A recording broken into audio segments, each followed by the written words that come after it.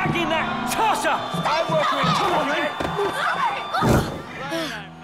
I'm Tamara Drewe. What? I'm supposed to be interviewing you for The Independent. It was scheduled for later, but it's now a good time. Your characters, Mr. Freer says he was not going to make this movie until he got the cast that he wanted to make it. Does that give you more confidence as actors, knowing going forward that, wow, like it's always nice to know that Stephen was happy with us from the beginning. Obviously, he wasn't happy at the end because we didn't fulfill what we wanted back there. No, but it was nice. Yeah, I did feel more quite confident, that he'd chosen the people that he wanted in the film. He was happy and made us happy. It's very, when you're doing work like this, particularly comedy,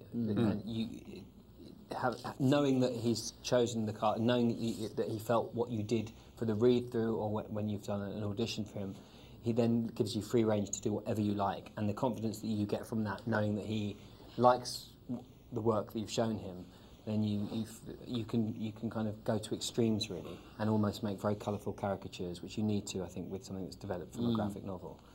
And speaking of the graphic novel, was that a good resource for you, or were you sort of like, I don't want to pay attention to it because I really wanted to stay as far away from the character that I saw in the graphic novel as possible. It made it completely different. I was aware of the book by the time we'd started shooting, but it wasn't something that I referred to ever, because Posey wrote the book, Moira Buffini wrote an amazing screenplay, and Stephen was directing us from that. And so that's where I got my inspiration from. It was nice to have the book there, but it wasn't something that I referred to.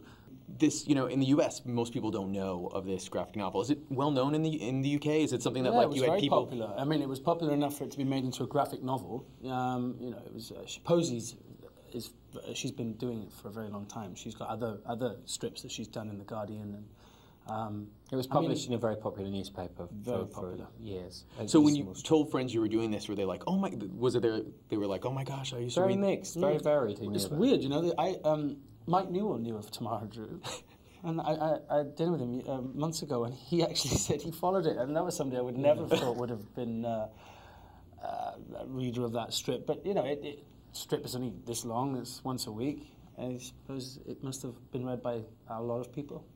You and Gemma both were in Clash of the Titans, and you were on The Immortals. I was on The Immortals set, got to see it. It was very cool. Yes. Did you have any, God envy that, you were one of the few people in the cast who haven't actually got to go play one of these fantastical characters?